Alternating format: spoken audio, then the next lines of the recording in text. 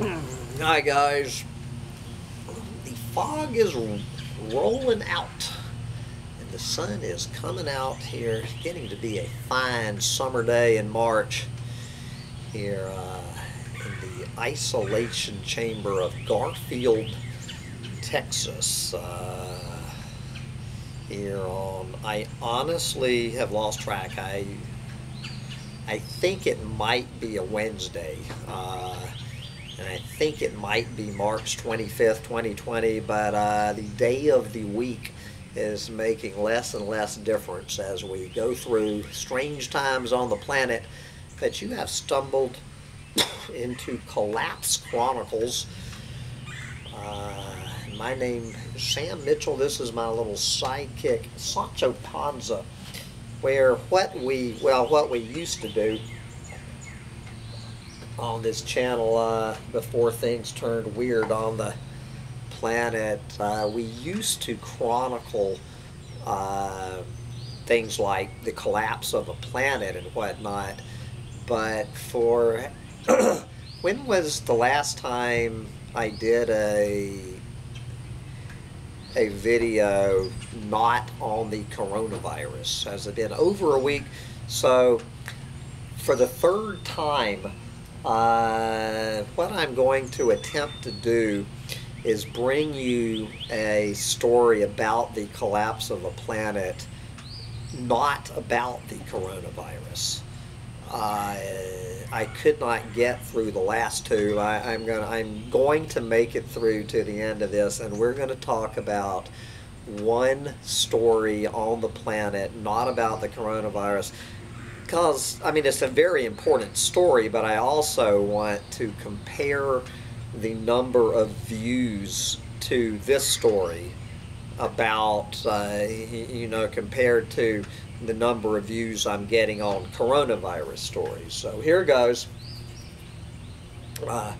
Wish me luck. I'm getting ready to commit journalistic suicide by actually coloring outside of the coronavirus box. And I want to congratulate the BBC, the British Broadcasting Company. This is their print division, for having the courage to talk about anything on the planet today other than the coronavirus.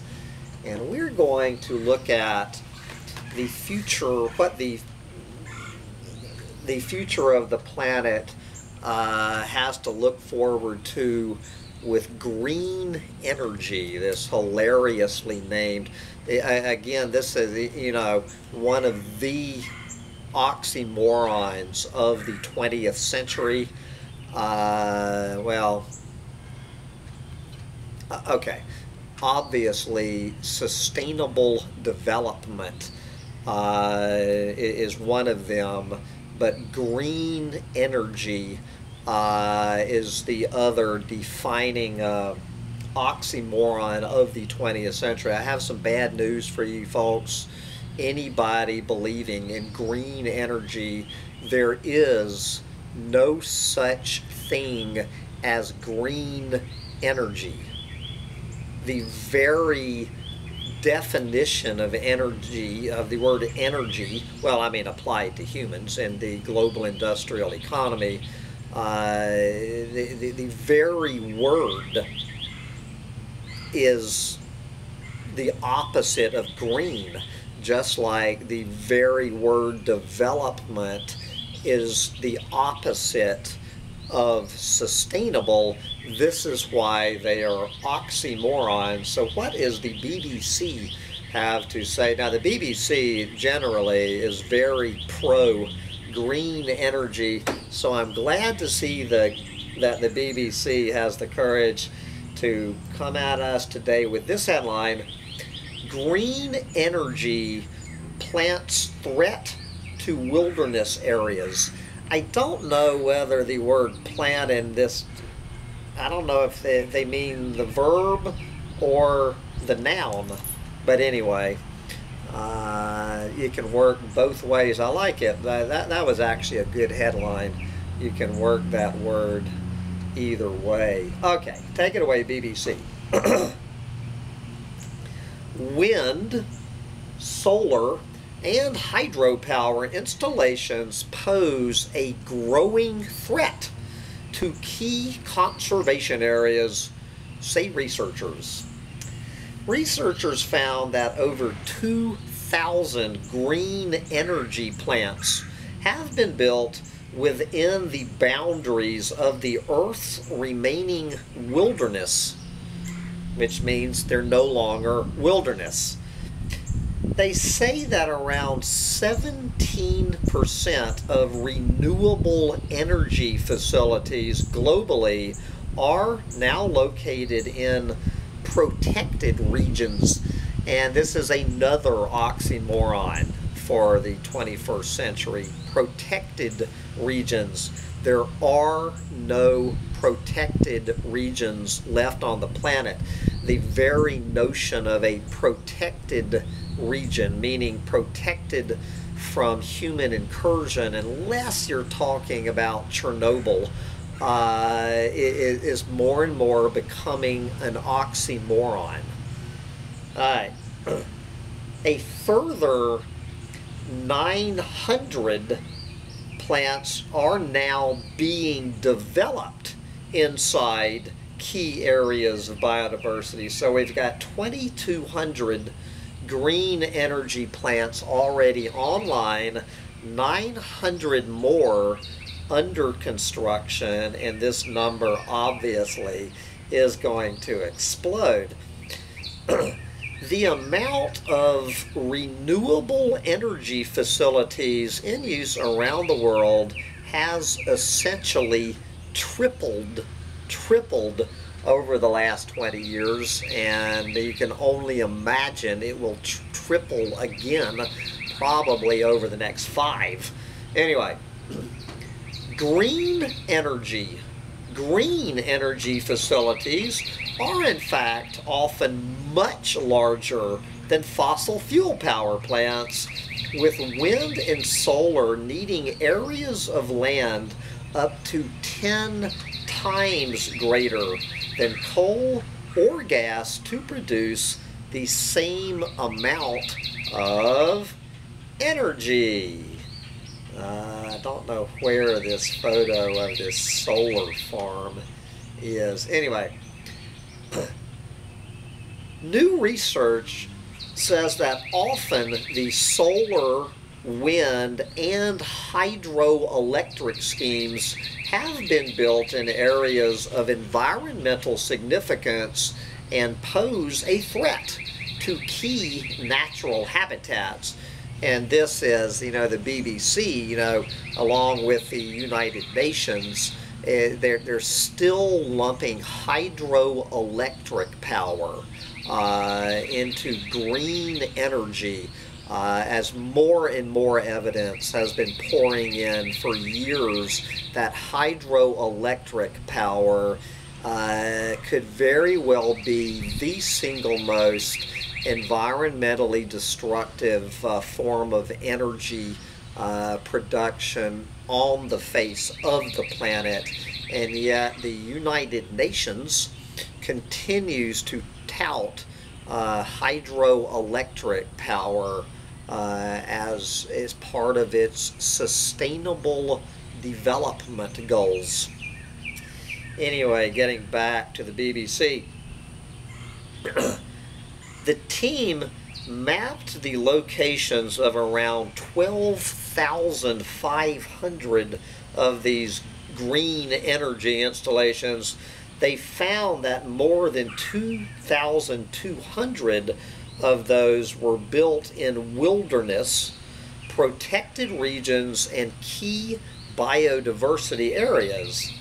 Some 169 were found in strictly managed protected areas where no development activity at all should occur. This is lead author Jose Rabine from the University of Queensland in Australia. Quote, energy facilities and the infrastructure around them, such as roads and increased human activity can be incredibly damaging to the natural environment. These developments are not compatible with biodiversity conservation efforts. Do you think so? The researchers say that energy projects like solar farms often necessitate new roads, and the people who come in to service these green energy installations sometimes build settlements near them. So who do you think the biggest offenders on the planet are in this rush to save the planet with green energy? That would be Western Europe. Western European countries are the worst offenders at the moment, with Germany now having 258 facilities in key conservation areas, and Spain has a similar number of installations, while China at this time has only 142. You can throw that number out the window. 142. That number is getting ready to skyrocket. And then, of course, if you factored in the number of these giant industrial projects that the Chinese Belt and Road Initiative is funding in places like Africa and Latin America and Southeast Asia, the actual honest number of these giant industrial energy schemes being built by China is a hell of a lot bigger than 142. Okay, speaking of that, one big concern from the researchers is the likely expansion of the demand for renewables, particularly in Africa and Asia, being paid for by China, by the Chinese Belt and Road Initiative. Although you won't read the words Chinese Belt and Road Initiative in this article, it's a huge wizard behind the curtain of this story. Researchers say the number of active renewable energy facilities within important conservation lands could increase by 42% over the next 8 years, and I think that is a great underestimate. In countries like India and Nepal, for example, hydropower is seeing a real boom. Nepal alone, how big is Nepal? Half the size of the state of Texas? I don't know. Nepal now has over 100 hydroelectric facilities within its protected areas, while India has 74 now under development inside important conservation zones. Yes. Okay, so this is Dr. James Allen from the University of Amsterdam, a senior author on the paper, explaining what this looks like on the ground in sub-Saharan Africa, just picking one of these. So, in the Silos World Heritage Site in Tanzania, the government has just given the go-ahead for a massive dam, a huge hydropower project, which will really destroy a large area of that national park, close quote. Over the past 18 months, there has been a growing concern about the extinction crisis being seen around the world, and much research has been published linking the extinction crisis to climate change. But while many developing countries are doing their best to tackle their rising carbon emissions through switching to renewable energy, the irony here is that they are increasing the threat to species when these green energy facilities are installed inside protected areas. The authors of the report say that greater care must be taken when planning and permitting renewable facilities. Said Dr. Allen, if we let these developments go ahead, the biodiversity will be gone long before climate change starts affecting it. Do you think so? So the study has been published in the journal Global Change Biology. So I'm actually surprised that on a planet of 8 billion people, 34 people are actually responding to this article. And then, of course, you know, you look at other articles from the BBC. You know, they always do this thing, like if you're interested in this article, you check out these others, and virtually every single one of them are about the coronavirus.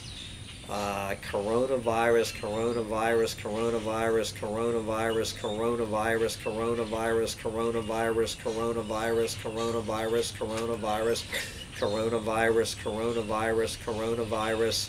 I think we get it.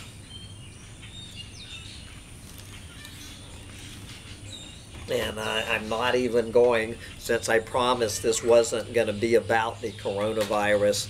And then, of course, one of the articles about the coronavirus is how the great apes over there in Africa are probably going to be decimated, if not outright wiped out by the coronavirus.